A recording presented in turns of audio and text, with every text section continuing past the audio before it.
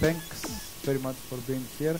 And I'd like to thank also the people who put this together, and of course Buddha for bringing me here.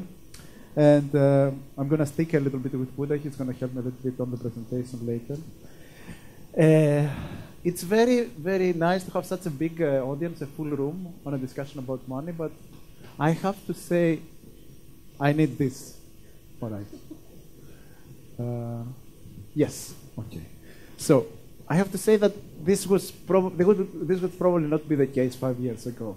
I think one of the main things that the financial crisis changed in our perception is our understanding of the importance on money. And I guess, just going back to the theme of the conference, what's the matter with money, my initial response and what I'm going to try to argue here is that money has become way too important, way too big, and has somehow infected our way of thinking in very unexpected and very damaging ways.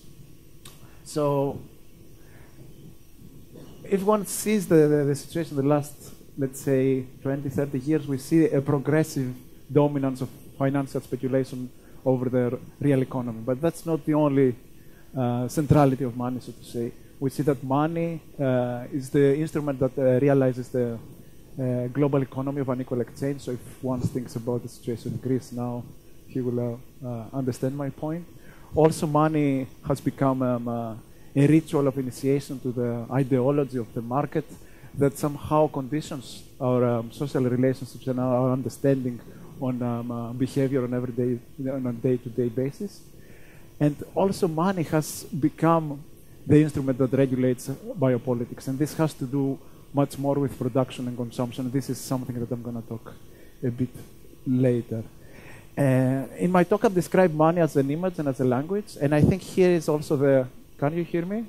Yeah, okay. The people are waving on the back, so I was just worried.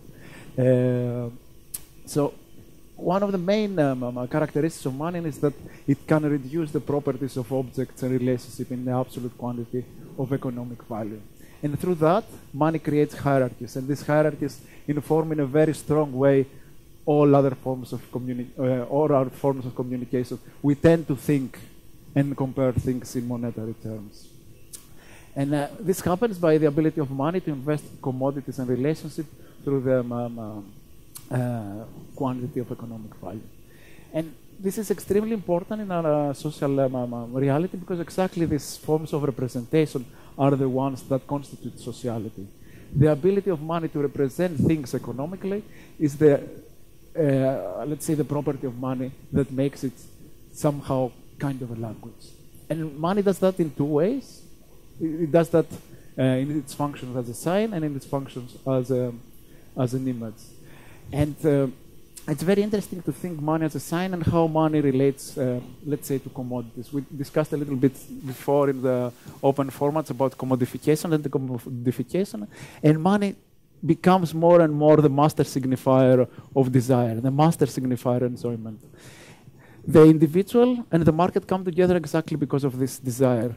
The need to, let's say, fulfill specific kinds of wants of the individual that somehow in the beginning is unarticulated and often incomprehensible, is being transformed through the intervention of money into a desire. Yeah, it's very interesting to think how desire is played out in the market. And of course, if we think about commodification, about commodities, we could think that all these kind of objects that we find in the shop, in the marketplace, are always marketed as a kind of vehicles of forthcoming enjoyment. So we go to buy something because it's going to make us very happy. And by this intervention, money somehow markets itself as the main sign of enjoyment, the main sign of desire. So progressively, what can happen, or what might happen, or what my argument is that we learn to, let's say, picture our desire in terms of the price tag that a specific commodity has attached to itself.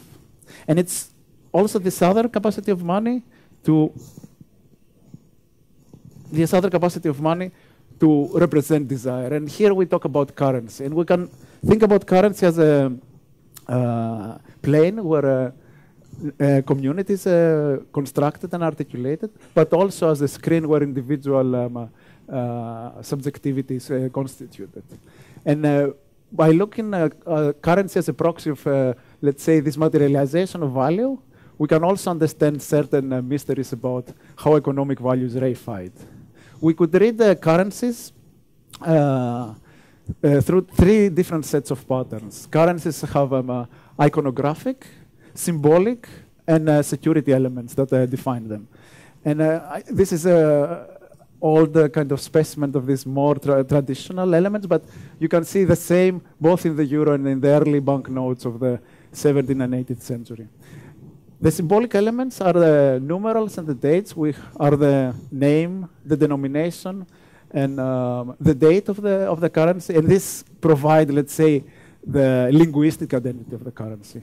At the same time, you see landscapes and personalities that try through this iconography to construct, let's say, a topos and a narrative of cultural identity. So it's very important to see how nationality and common culture is represented. And of course, we have certain elements that are not so prevalent and not so apparent in this kind of slide. And I'm talking here about the security elements, the holograms, the microtypography, the patterns that are there in place on the one hand to manifest the legitimacy of currency as the creature of the state, but also to prevent the currency from its reproduction. This may seem somehow irrelevant in the discussion about desire and subjectivity, but in this juncture that security and surveillance become more and more important, I think it's very interesting to start reflecting also about these elements and about this biopolitical, let's say, influence that these elements have in our relationship to money and through the relations to money, our relationship to money, to our relationship to the market.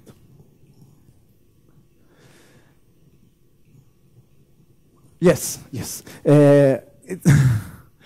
me. So Benedict Anderson, one of the most famous political theorists of the 20th century, talked about imagined communities. And by using this term, he tried to analyze, let's say, the process where by the constitution of a specific nationality is processed.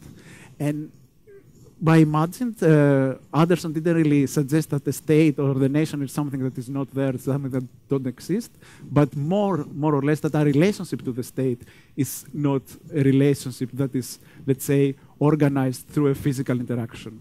It's symbols like money, as I've been arguing, that somehow condition our relationship to the state by orienting our perception, our imagination towards a specific narrative of nationality, towards a specific topography, towards a specific array of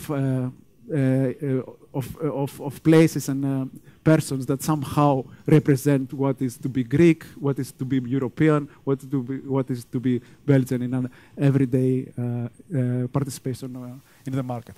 And I think it's a very important point of coming together of the national identity and the economic power very much in the representation of currency.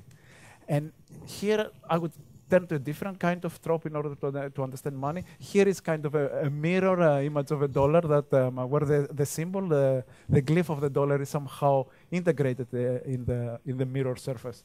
And through that, I'm going to try to suggest how we tend to project our subjectivity through money to the society. How we can try to recognize ourselves as members of the society through the rituals of exchange, production, that are regulated by money.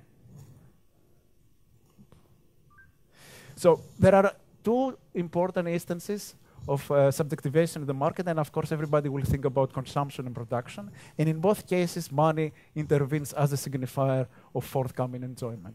On the one hand, as I suggested before, money is the vehicle that commodifies relationships and objects by ascribing them or constructing them as vehicles of forthcoming enjoyment. At the same time, money gives a particular price tag to the individual through its employment, through its wage. So individuals tend to progressively think about their identity, about their participation in the community, about their personal value, exactly through money, exactly through how much money they make. And the same goes also through their ability to consume. So somehow money intervenes between the individual contribution to the economic system and the personal identification by providing a specific kind of quantity, a specific kind of measure that compares each and every individual with the other individuals, and also giving a place to the individual and in the market, in the community. So, initially I talked a little bit and I thanked Buddha, and somehow I think Buddha will be also the way out of this kind of dismal situation where money defines everything, when money becomes the language that defines our community, our subjectivity, our participation in the society. And Buddha will function as a placeholder for many different things. Of course, for this amazing space that hosts every one of us here, and I'm talking not so much about the center, but also the idea of culture and how culture and community create different kinds of bonds, create different kinds of relationships that are outside the market and allow for a different kind of subjectification. Buddha also can be a placeholder for a denial of individuality, a denial of subjectivity, and a denial of property. And in that sense, we could think of a society that is not so much defined or constrained by the mandates of money, the mandates of property, but more a society where individuality is something that dissolves in community and allows for a sharing of enjoyment and desire beyond the mandates of money. A different and a last way to call back to Buddha is the small experiment that happened here today. I don't know how many of you were before in the open formats event. Buddha was one of the alternative currencies that circulated and somehow made possible our interaction in this place. And I think local exchange and trading systems is one of the ways that people have found to reorganize themselves, to readdress the questions of value outside market and not outside money, that somehow has the kernel, has the promise of a community that is based on real needs and real relationships. Thank you.